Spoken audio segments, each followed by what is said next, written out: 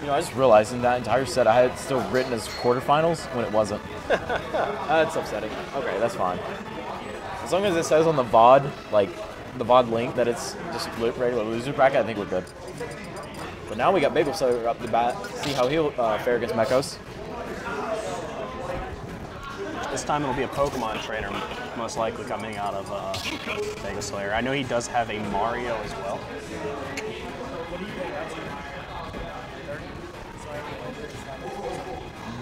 It'll be the winner of this match right now. Oh no, you're gonna lose your semis. Yeah. So worse than guaranteed third, right? No, fourth. Fourth. I win lose first. Lose semis. You're good. Math is hard. Oh my god. Alright, so have these two played any in Raleigh?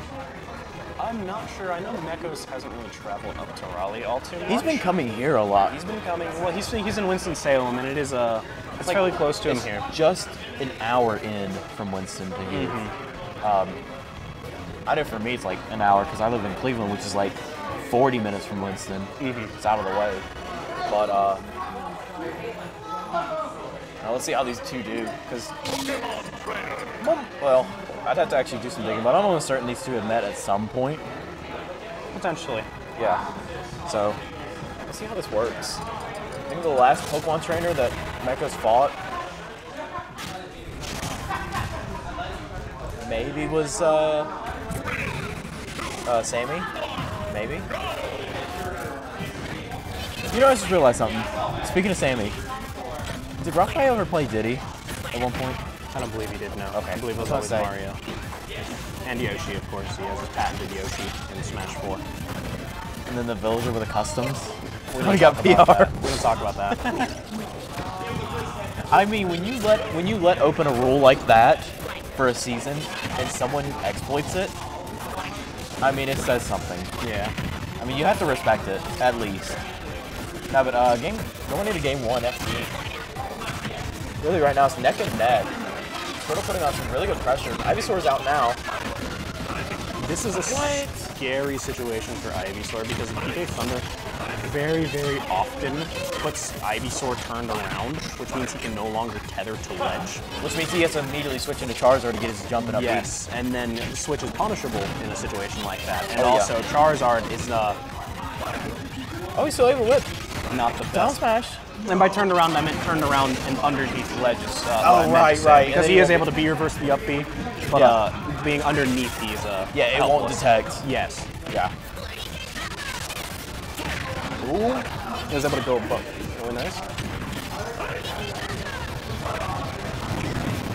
Ooh, drags him wow. around. That hitbox is big here.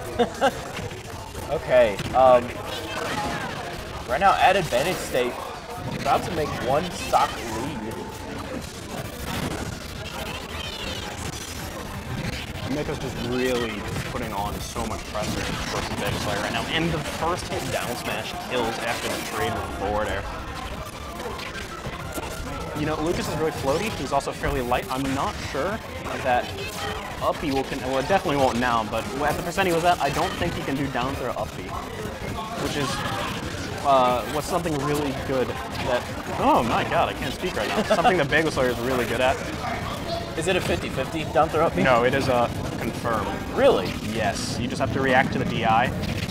And you tried to go for the up B. Didn't angle it backwards enough.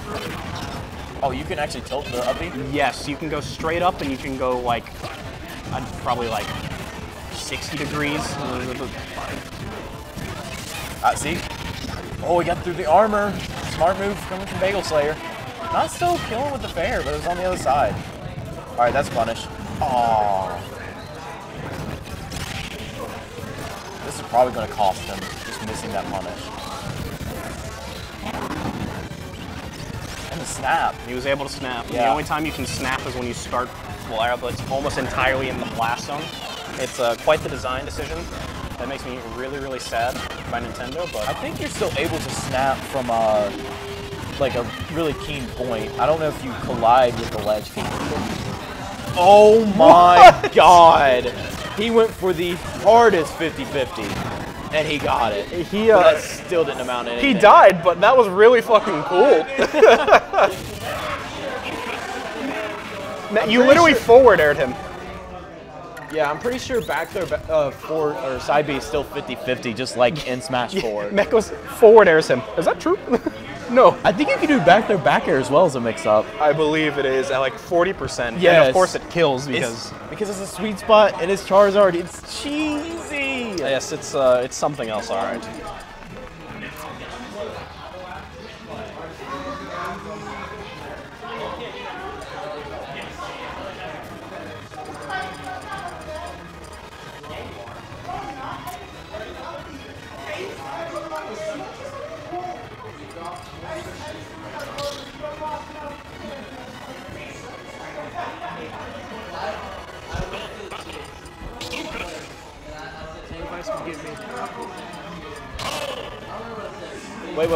Wait.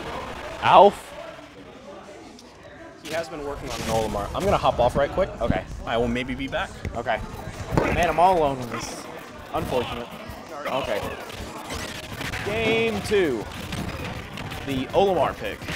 I'm not sure how to react to this. I don't know if this is like a quick top tier pick, but we'll see. Just slowly getting these Pikmin disintegrated. I don't know if this is like a disadvantage, but he's certainly trying to put work in. I mean, it's even with percentage going towards Mekos at this point. The forward air.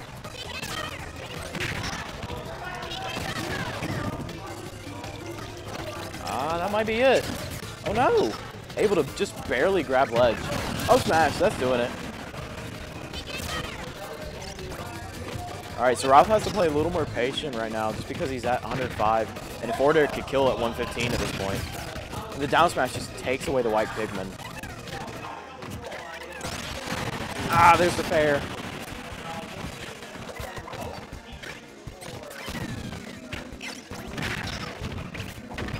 Ooh.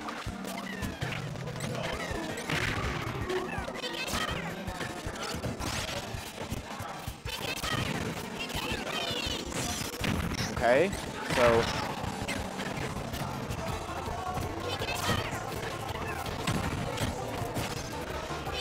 right now it's just kind of in Mekos' advantage in neutral. Bagelslayer just trying to find an opening to get back on stage. There it is.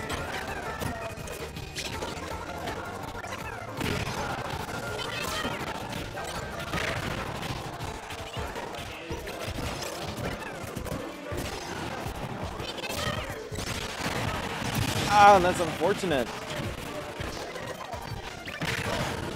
I try to catch him with the L smash again.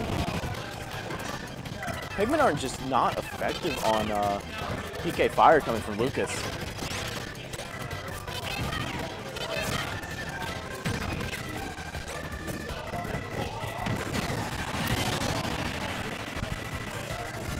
No, this is loser's quarters.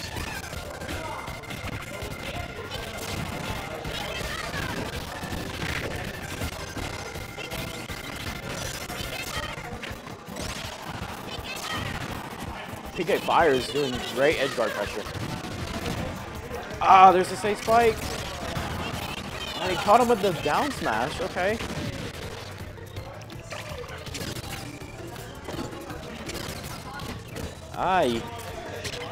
He's kind of got a little bit of an uphill climb. Back throw? Nope, not going to do anything. Just kind of get him off stage. And there's a down smash. It's an unfortunate loss from Rafa, but it is what it is.